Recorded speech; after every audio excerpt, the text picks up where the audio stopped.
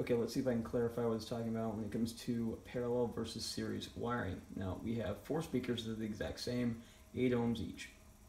In this setup, we have series.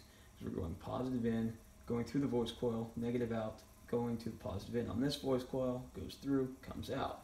Now, if this was a dual voice coil speaker, these are obviously single voice coils. There's only one voice coil per speaker. If you had dual voice coils, there'd be another set of terminals on this side. In that case, it would still be the same concept. Your voltage would come in, go through the voice coil, come out the negative.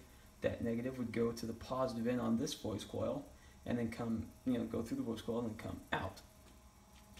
And you you multiply your ohms depending on how many voice coils you have. So in this case, we have 2. So 8 ohms times 2 is 16. And we're at 15.2, so we're just a smidgen low on that, which is fine. No speakers or voice coils are ever really exactly the ohms that they're listed. A 4 ohm voice coil could be 3.8, 3.9, 4.1, 4.2, all close enough. It's when you get down to like 3 ohms in a 4 ohm voice coil that you got to start to get concerned. Okay, so in parallel wiring, your positives and negatives are in parallel with each other.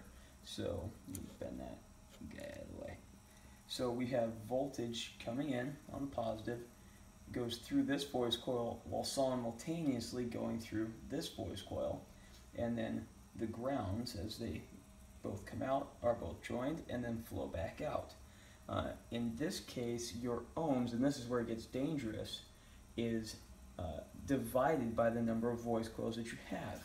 So in the previous example where we had 16 ohms, because we doubled it, or multiplied by 2, in this case we divide, so if we just here, we get 4 ohms.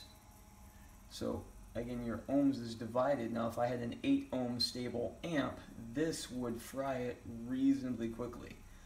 I would certainly damage the transistors, the MOSFET transistors that are in there. So this is where you have to be careful.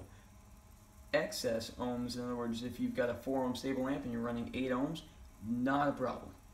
It's not going to bother it one bit. You won't have as much volume, but it's not going to damage it. It's when you go under the ohms that it's rated for that you end up with your problem.